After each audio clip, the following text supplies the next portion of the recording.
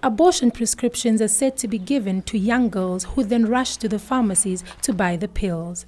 Pharmacists are concerned with a growing number of prescriptions which are often camouflaged under other cases.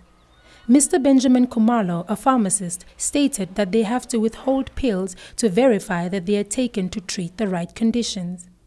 We do now and then see some suspicious looking prescriptions on the drugs that we know could be used for abortion.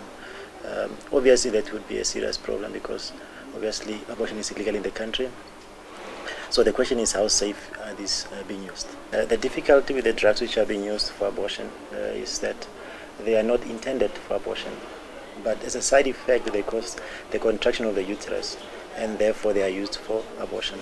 So one has to be very careful to see and be able to pick up that this prescription, is it written for the intended purpose or not. Victims don't only go through emotional problems, but possibly physical complications such as irregular bleeding and other complications that lead to deficiencies. It has also been shown that women who've had an abortion are more likely, or a pregnancy that was not carried through, are more likely to develop breast cancer than those that had full-term pregnancies. So there are long-term effects. But as we know throughout the world, the debate is for those that choose and those that are against. A credible source from Central Hospital who spoke off camera stated that they often receive cases of abortions gone wrong.